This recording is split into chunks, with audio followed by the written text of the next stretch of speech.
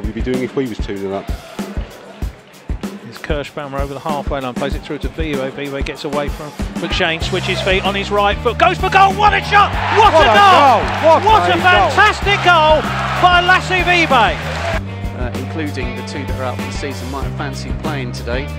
Hoffman and Tarkowski, just minor we think, and it's given away. Here comes Kirschbaumer, tries to feed it early into the path of Vibe, mistake from the keeper, and Vibe's onto it first, and there's the equaliser!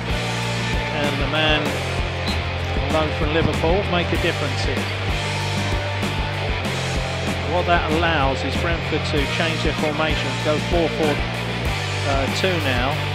Canos will play on this right-hand side and Vibe down the centre, which is where we want to see him.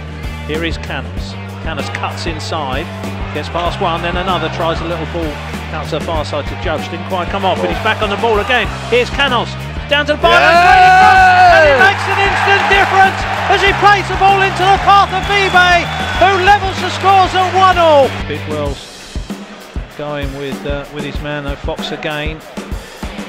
Whips a good ball into the far post, headed away by Tarkowski, and then Judge is there first, just dinks it over the head of Goodmanson, and he's away. Judge on this right-hand side. He plays it to the far post, looking for Vibe. What a great ball that is, to the edge of the box. Vibe, can he switch feet quickly? This could be the third. Vibe with it, and it is! He beats the keeper, and there's the third goal of the afternoon. It's Lasse Vibe, making Brentford's afternoon complete. I think he would have been better going himself. Kirschbaumer didn't quite have the pace there, Ben.